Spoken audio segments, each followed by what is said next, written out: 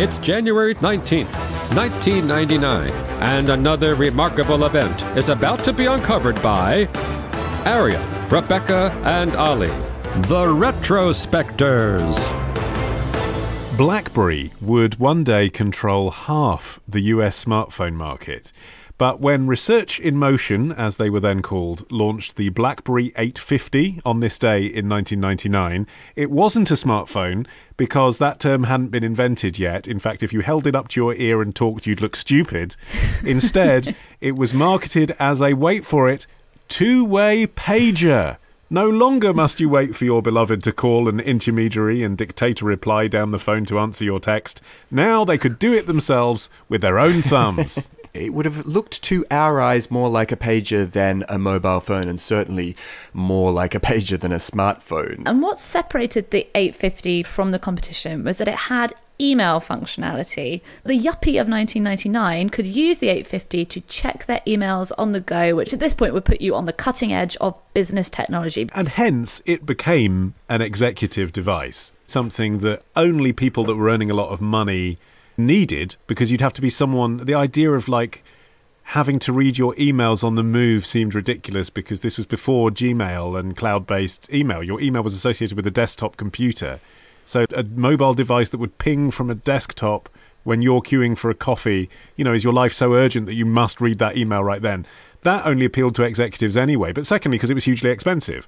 So it was $399 for the unit, which isn't too bad, I suppose, even in 1999. But then there was a flat rate monthly service of $40 a month to send unlimited messages to other BlackBerry users.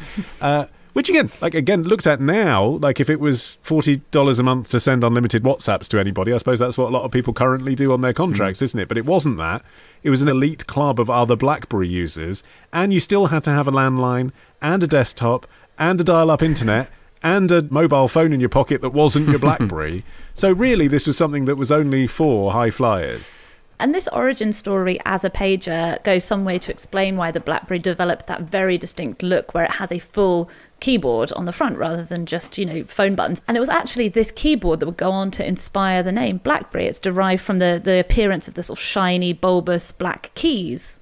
Well, the two founders of Research in Motion, Mike Lazaridis and Douglas Fragan, didn't really think of themselves as phone makers in the first place. Research in Motion, which hilariously has one of those not quite founded in a garage, but humble origin stories where it was its first office was above a bagel shop in Waterloo, Ontario in Canada.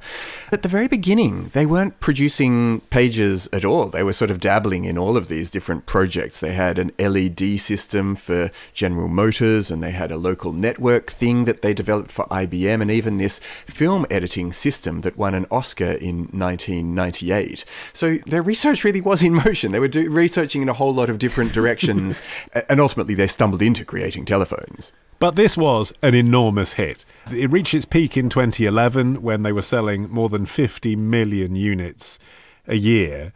And as recently as 2009, Fortune proclaimed that Research in Motion, RIM, were the world's fastest growing company. It seems extraordinary to think about now. In 2006, the Webster's New World College Dictionary enshrined CrackBerry as the new word of the year. This idea of being addicted to your BlackBerry phone. Al Gore was an early adopter, apparently received his 2000 election day results on his BlackBerry. It seems completely impossible to remember, but it was a cool badge of honor to have "sent from my BlackBerry" written at the footer of your email. And it all started in 2002 when they launched the BlackBerry 5810. That was the first model that had phone capability. So you see how far it was from being, a phone that evolved into a smartphone. It just ended up evolving into a smartphone from being something else entirely. You did have to use a headset at that point to use the phone capability, but it still offered the email and web browsing. So these elements that we would come to expect from the smartphone. And then it was really in the sort of late 2000s that it began to pick up this cultural cachet. Barack Obama was a high-profile fan. Apparently, he refused to give up his BlackBerry when he entered the White House in 2008. I remember that story now, yeah. Kim Kardashian. Yeah, so there was this legion of trendy users that helped turn it, the success was really stratospheric. In 2002, when it was released, it wasn't a huge hit straight away, but then you had all of these high-profile people, using it, and it was a way of showing that you were busy and important, and that's a very attractive thing when you're trying to sell devices. Obama's refusal to give up his BlackBerry when he became president was seen by marketing experts to have been a sort of celebrity endorsement that would have been akin to between $25 million and $50 million worth of of advertising, which does make sense. The leader of the free world is an addict. Is a CrackBerry addict.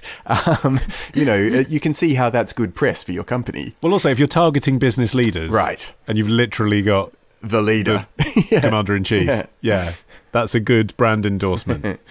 And of course, nowadays, the real elite, they don't do emails, do they? Like they're the people who say, oh, yeah, I check my emails on a Friday. You get the out of office. Thanks for your message. I'm not going to respond today. That's the true elite. It's us dog's bodies who are constantly checking our phone. And what made the BlackBerry so addictive was that it had BBM, BlackBerry Messenger. I don't know if you recall back in the day asking people for their BBM pins. You had to have a pin to connect with someone and then you could talk with them. What made it revolutionary was read receipts. Again, a concept that was inspired by an email feature. So rather than, and it completely transformed the way we message. I was thinking about this because if you think about how texting worked, you would send your text, walk away, and later on you'd come and check your phone and see if you had a message, almost like you were checking your answer phone. Yes. Whereas having read receipts created the expectation of live chat and it turned it into its own activity. Yeah, and the other component of the CrackBerry addiction was that little infuriating, brain-satisfying, endorphin-setting-off flashing red light that I honestly, when I had a BlackBerry, I remember waking up in the middle of the night to see if my BlackBerry was flashing or not. See if your incredible witticisms have been received by the intended recipient. Yeah, to see what people thought of my... I've shot up in someone's estimation today. Sweating and regretful, actually, wondering why they hate me so. Oh, you weren't the only one who was addicted to BBM, Arion, because Sean Kingston in 2010 released the song BBM, the chorus of which goes, BBM, BBM, BBM every day, BBM, BBM, BBM every day, because I've been hitting up your phone all day, but I found a way to communicate. BBM me every day. How is that not a hit?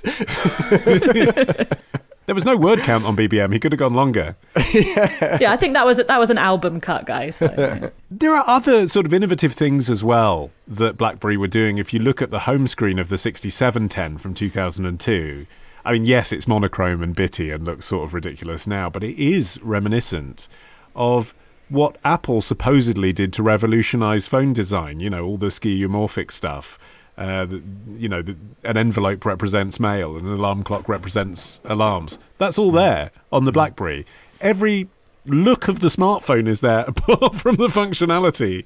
And that was the issue, wasn't it? In the end, there was no BlackBerry App Store. I think that was the real killer because I think there was still a market for the QWERTY keyboard. When Angry Birds caught on, there was no BBM version of that. Yeah, and that quite rapid downturn in popularity was so at odds with the elation of having a BlackBerry when it was at its peak. I got a BlackBerry Curve in 2011 when I was in my second year at uni, and it felt so good. It really felt like I was in student life. Do you know what I mean? Like I had come to uni with a flip phone, an Alcatel flip phone, and and I was going through. Actually, yesterday I had a quick dig through my Facebook to see if I had any old statuses or anything referencing the BlackBerry, and quite a few things came up, and almost all of them are me apologising for typos in the preceding comment because of my stubby fingers mistyping on the tiny keyboard. And the other one was I had loads of friends' statuses that were just saying, can everyone send me their BBM pin, new phone, that kind of thing.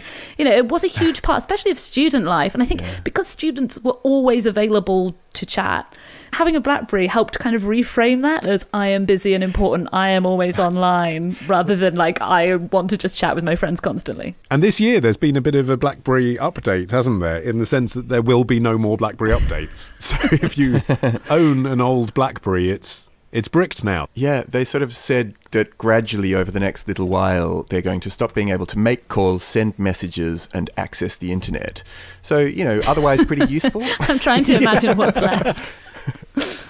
Still a good prop if you want to pretend to be Pharrell from 2011. And in the press release, they rather hopefully wrote, "We thank our many loyal customers and partners over the years and invite them to learn more about how BlackBerry provides intelligent security software and services to enterprises and governments all around the world." I was like, thanks, BlackBerry. Come to think of it, I am a government looking for some intelligent security software. I will pivot over to that. Thank you. Tomorrow. He actually captured and decapitated a second dove, presumably while everyone was sitting around in shock about the first dove. Love the show? Support the show. Patreon.com/retrospectors. Part of the Acast Creator Network.